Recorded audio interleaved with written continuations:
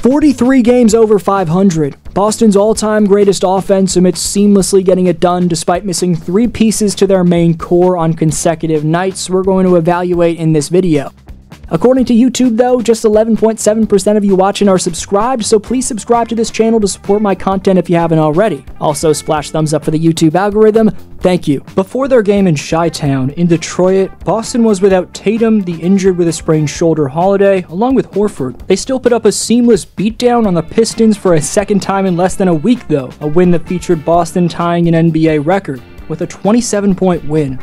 Boston tied the 2015-16 San Antonio Spurs and both the 1970-71 and 1971-72 Milwaukee Bucks for the most 25-plus point victories in a season of all time. In his 4th year as a pro, Oregon alum Peyton Pritchard setting career highs in all of points, rebounds, and assists per game, plus 3-point and field goal percentage. Over his last 5 games, the just-turned 26-year-old, who was one of Danny Ainge's final picks as Celtic president, is posting 18 points and 8 assists per game, while averaging over 7 attempted threes each outing and draining nearly 49% of them. Over this 5-game span where the Celtics have built upon an ongoing win streak that's now at 9, Pritchard leads Boston in plus-minus, and it's not even close. Let's go from the numbers to the eye test, where elusively quick-twitched moving jab cross-tween combos like this one when isolating Gallo display Pritchard's in the midst of breaking out into someone who can change the trajectory of playoff games for a number 1 seed. In the film from Boston's first ever doubleheader versus Detroit, watch how after utilizing this Tillman screen, Peyton's able to seamlessly pull up in the face of 2 Piston defenders desperately closing out on his jumper. Mazzulla draws up what initially looks like a Chicago action, but instead it's KP faking the dribble handoff while Jalen cuts around him and finding Brown with an agile wraparound through traffic to the paint, setting up Jalen for a lefty finish. An SOB features Brissett and Cornette positioning themselves to set Sam Hauser a staggered screen. However, this only acts as bait to get Jaylen Brown a clear lane on the weak side, and executing the action as a tremendous looping entry pass from Peyton, along with a forceful reception plus finish from Brown.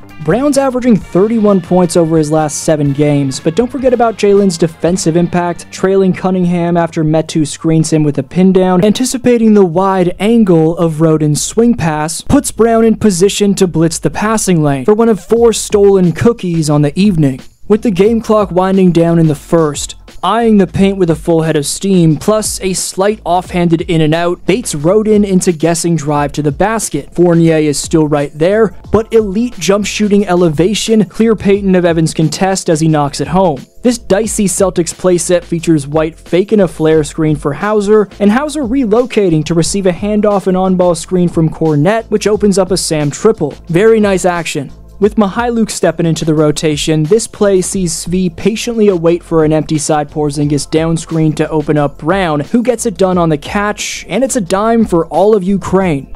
On this White Porzingis pick and pop, you can tell the Pistons seem unaware of whether or not to be switching. That's one thing, but this is just an unacceptable closeout from Cunningham, who for some reason doesn't desperately rotate out to the rangy Porzingis. Easy cash. Denying the Kristaps screen, Derek then whirls into the lane where he kicks it out to Jalen, who goes to work on Cade with a momentum cross left and finish through Cunningham with that offhand. Crypto P's then similarly able to body through a Piston defender, as watch him out-muscle and fend off veteran wing Troy Brown Jr., a double screen for D. White unfastens a lane for O'Shea Brissett to find his way to the cup as the roller, and Derek calmly locates him. 2-man game with White and Brown leads to White DHOing to Brown, who flows into a spot up to drain it despite a pesky Brown Jr. contest. Saucing up of the night took place when Brown puts Ivy on an island with a quadruple tween behind combo chained to a step back. The next night, Boston had a Horford and Tatum back, but this time we're missing Brown along with Porzingis due to load management, and still Holiday with his shoulder sprain. Although Drew did warm up in Chicago, which is a good sign, there's still no timetable for Drew's return. Effectively filling in for Porzingis up front, Luke Cornette's 13 rebounds consisted of 5 offensive boards. One of those boards was after this Horford miss, where Luke snags it surrounded by 3 Chicago defenders, and while falling out of bounds, he kicks it to White, who proceeds to drive and lob it right back to Cornette. On the catch, Tatum's going to hit Dosunmu with an in and out into a momentum crossover to get the first step. Io recovers to stay on his hip, but Tatum's size advantage powers him through while he gets to his left through traffic for a tough and one. After Crypto P gets past Vucevic, watch how Payton lures the help of DeRozan, trading fraudulent Crypto by faking a reverse layup with his body language and footwork, hanging in the air to further bait an attack, kicking it out to the wide-open flamethrower and Hauser. Payton Pritchard's out there looking like a crypto scammer. This is crazy. Some Tatum finesse to whirling Dervish into the lane is followed by straight force to back down Dosunmu before powering through for the hoop. Alright, Dr. Seuss. White's going to find Hauser as the trailer right here, and notice how Sam's utterly unfazed by Kobe White's decent closeout. That's a lethal marksman in Uncle Sam, showing you how he's making a career high by far 72.4% of his shots from 0 to 3 feet away from the basket. The Bulldog and Pritchard gets switched on to Craig, hits him with a nifty stop-and-go dribble to fly past Torrey, who fouls Payton on a desperate trail to make his quick twitch downhill ravaging an and one. Tatum and Horford's extended reps as teammates come in handy in a one-possession game down the stretch, as a picture-perfect pick and pop sees Tatum draw the trap and overhead pass to Horford, whose shooting mechanics outdo Vucevic's delayed recovery. Quelling Chi-Town's late third quarter momentum, let's get back to the Crypto discussion.